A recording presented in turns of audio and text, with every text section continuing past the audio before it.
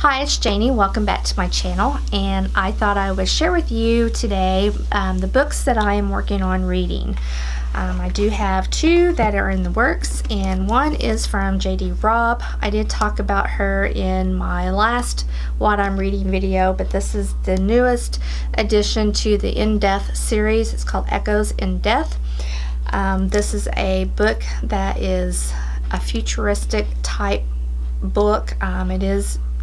Takes place in New York in the year the whole series started in the year 2050, and if I'm not mistaken we're like in the year 2056, 57, something like that. Anyway, it's about a New York City cop, Eve Dallas. She started out as a beat cop and then went into detective work, and now she's a lieutenant.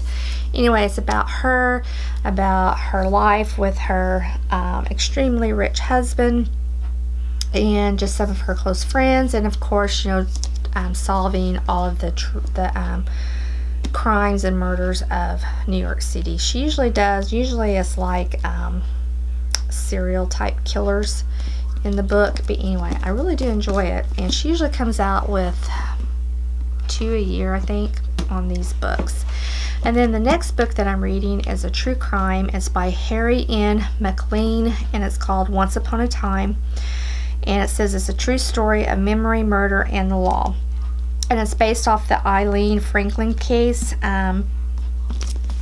Eileen Franklin, I guess, had been murdered back in the 60s as a little girl. The murder had never been solved until the mid-80s when the little girl's friend started to remembering that, you know, she started, repressed memories started coming forth, and she remembered and was able to tell the police that she witnessed her own father killing this little girl.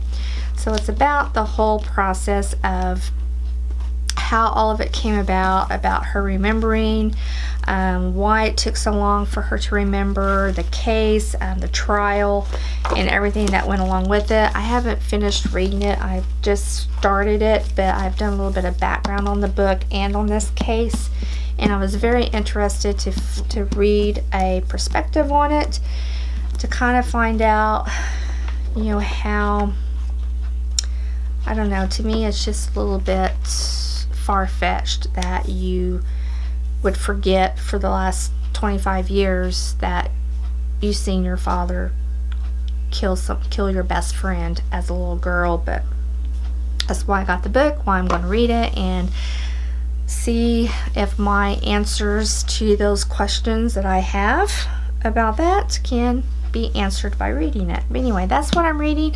I hope you enjoyed. Put down in the description box what you're reading, and I'll talk to you soon. Bye.